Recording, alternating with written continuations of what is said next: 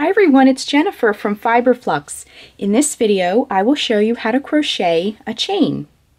For this tutorial, I'm going to use some worsted weight acrylic yarn and a 5.5mm eye hook. Chains are pretty much the beginning of most crochet patterns you'll see, and they're really easy to make. And to begin, we'll put a slip knot on our hook, just like that. And to make the chain, you're going to wrap the yarn around the hook and pull it through the loop, just like that. Wrap yarn around hook, pull it through the loop. Yarn around hook, pull it through the loop.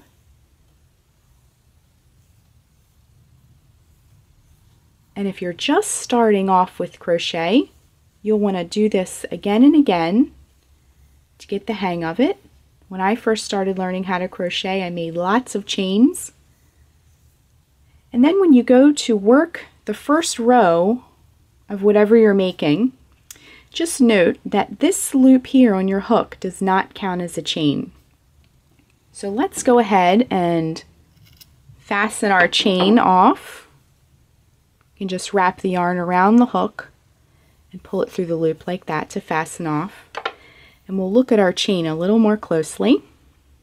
Each one of these little V's here is a chain, and I recently learned that it's called a chain because if you flip it over, it looks like chain link, excuse me, like a chain length fence.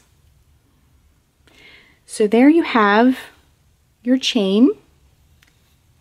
And thank you so much for watching, and be sure and click the red subscribe button to get all the latest Fiberflux video updates. Thanks again.